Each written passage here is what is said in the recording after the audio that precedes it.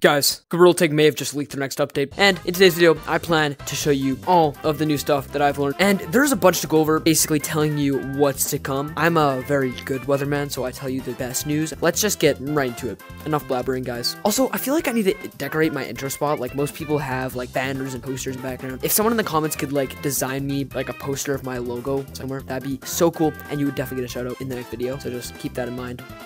So, as you can see behind me, these are both of the newest cosmetics that just came out in this update. I don't know what this is supposed to be. It looks like, I think what it is an electric hair dryer. I'll try it out later. And I think this is obviously a fire extinguisher, just by the looks of it. I'm not so sure. Although, one thing Gorilla Tag definitely does want you to know about the new update is you need to spend some cold, hard, and well-earned cash. Because if you don't, you're not going to be able to get any of the new items. But don't worry, don't fret, because you don't need to get every update item that comes in the game. As you can see, for me, the only paid items that I actually own on my account are the rosy cheeks and the coconut hat, because I just love them that much. And if you think I'm boring, I'm sorry, but I don't want to spend all my money on this game. We also got the This Is Fire Emblem shop with a bunch of new things, including, I'm pretty sure this is like what Elliot wears. If you don't know who that is, then definitely check. But this is the Elliot hat. There's also a bunch of chocolates that you can actually eat. I've been snagging a couple here and there. I hope that for our next item shop right here, we actually do get some spicy new stuff, because hear me out, right? I've been teasing a potential space update for a while, and I just think that they should release some space-themed cosmetics, because if they don't, well, that's not good. Also, tell me in the comments if you guys are going to be getting the Gorilla Tag plushie. I just think it looks so soft to cuddle with, and it just looks like a really cool companion, even though it's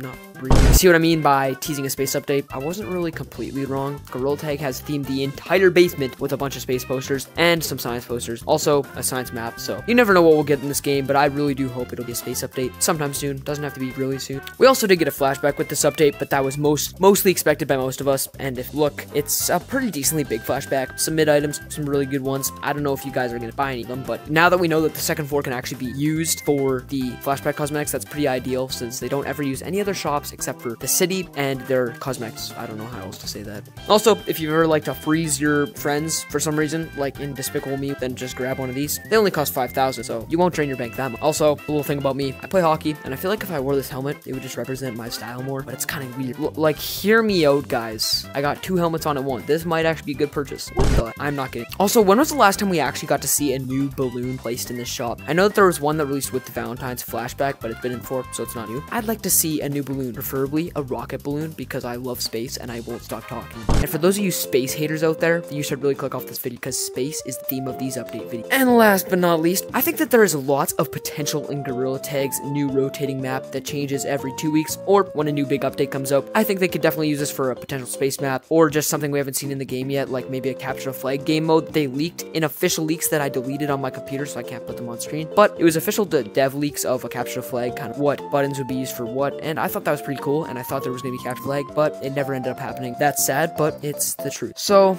hope you did all enjoy this update video, and as always, I will see you all later.